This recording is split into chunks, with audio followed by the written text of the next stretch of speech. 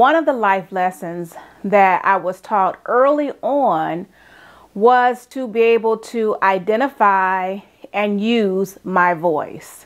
Now that you know a little bit about me, I do want to spend a little bit of time talking about finding your voice.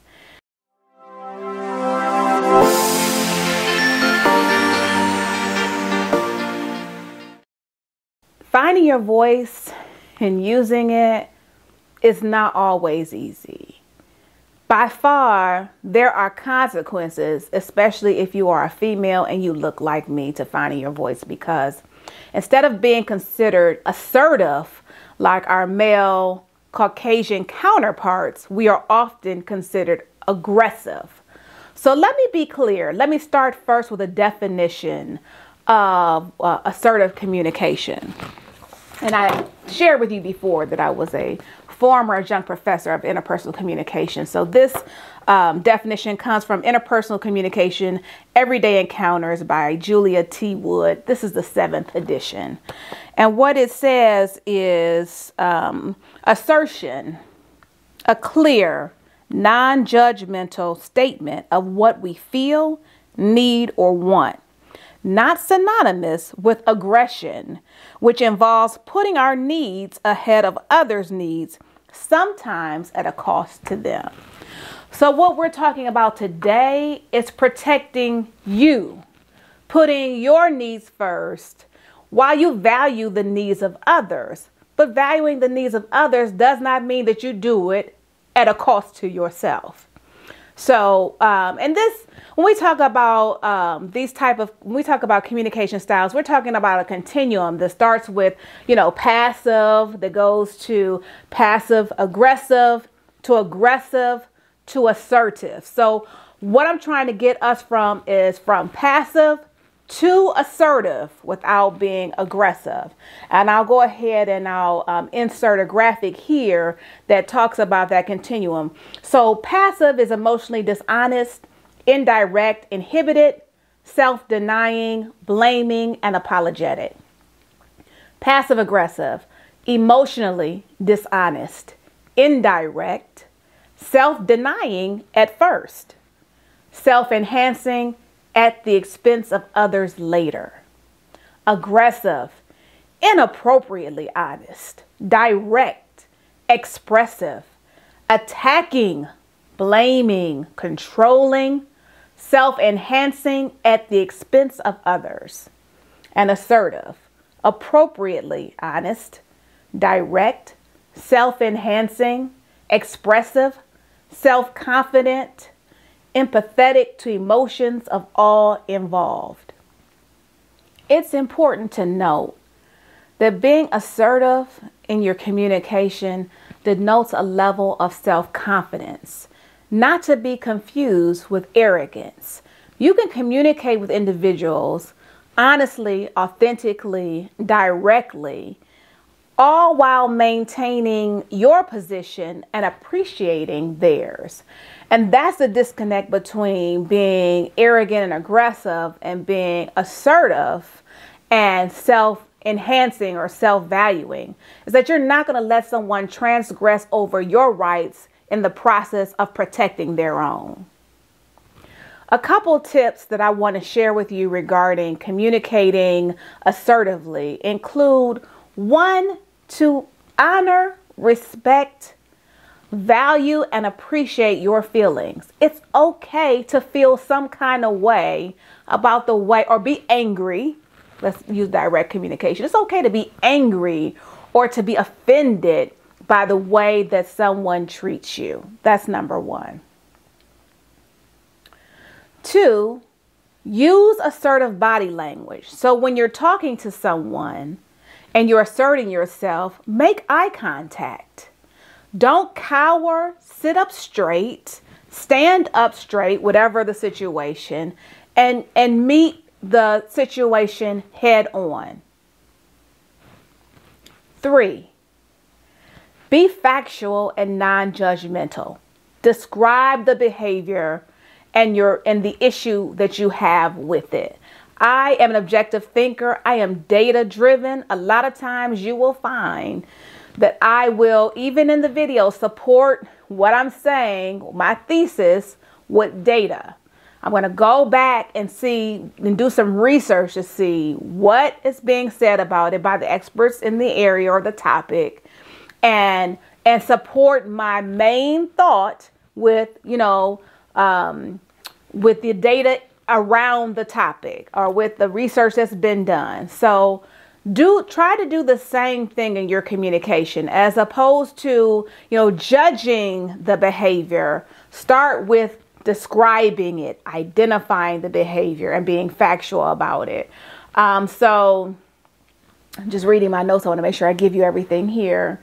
Stick to description. So don't over dramatize it. Just kind of succinctly lay everything out. So an example would be, when I'm interrupted, I lose my train of thought, which hinders my creativity, thus making it difficult for me to continue to contribute to the conversation. So let's say you're in a meeting or you're talking to someone, because we're going to do this in the frame of leadership. I mean, this also works it transfers to personal interactions as well. But you want to stay calm. You want to have your tone be neutral. You want to make eye contact. And if someone constantly interrupts you all the time, and even though it grates your nerves because you find it to be rude, then instead of saying, "Oh, you're so rude," you can say what the actual problem, describe the problem, the interruption. I lose train of thought, thus making it difficult for me to continue to contribute to the conversation. You describe the issue. The fourth tip I'm going to give you, and this is not something new to you, you've heard it before. This is how important it is. Use I statements. Own your feelings. I feel like X when Z happens. And that way, the person should not immediately go to the defensive. I mean, theories are one thing, but putting them in practice is something different. So theoretically, the person shouldn't feel like you're targeting them, but in real life, sometimes they still will. So use I statements that allows you to think in neutral terms and to find a non-confrontational way of saying it, yet still asserting that you feel this way about it. And I'll go ahead and put some dialogue on the screen as well that kind of gives some examples or a checklist in the description.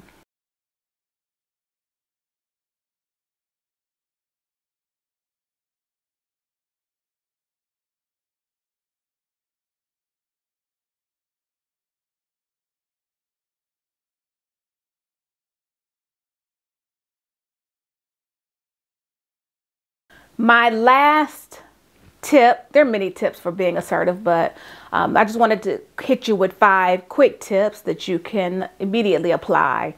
My last tip, which might take some of you off guard, is to continue to talk until you find a solution. Again, we want to get to a point where you collaborate with the individual, right? There is a solution every time. Sometimes it's just semantics. Sometimes it's just the words. Sometimes, and my mother used to say this all the time when I was growing up, while she taught me to speak to find my voice and use it, was when you use it, it's not what you're saying that's the problem right now, but it's how you're saying it. So think about, your tone. Think about the quick quips. Think about sarcasm and all of those things, and think about what be cognizant of those things so you can pull back on them, is what I mean by think about it. But I want you to realize that the goal that you're trying to achieve is to be able to maintain your rights, value your feelings in the situation, while also appreciating the other persons and kind of bringing them in.